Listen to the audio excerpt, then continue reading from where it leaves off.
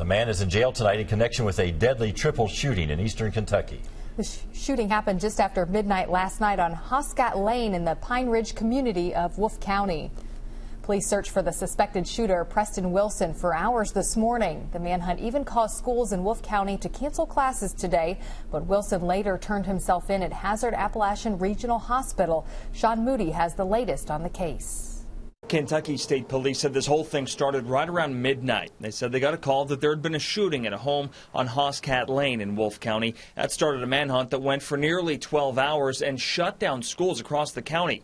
State police say Preston Wilson shot 42-year-old David M. Spencer inside the basement of M&S log homes in Wolfe County.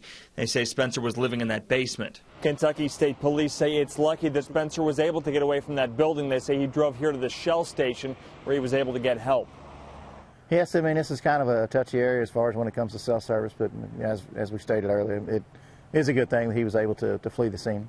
Police said they were able to get some valuable information from Spencer. He was able to communicate with us and able to ID the shooter as far as actually the shooter who actually shot him. But when state police got back to the scene, they found that 2 more people had been shot. Spencer's father, David L. Spencer, and Brenda Hatton died. Both Spencers were rushed to UK Hospital, and police began searching for Preston Wilson. While police searched for him, Wolfe County schools closed. Wilson turned himself in late this morning. He's now charged with 1 count of assault. State police are still investigating.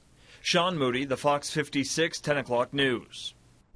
There's no word on how the Spencers are doing at UK Hospital tonight.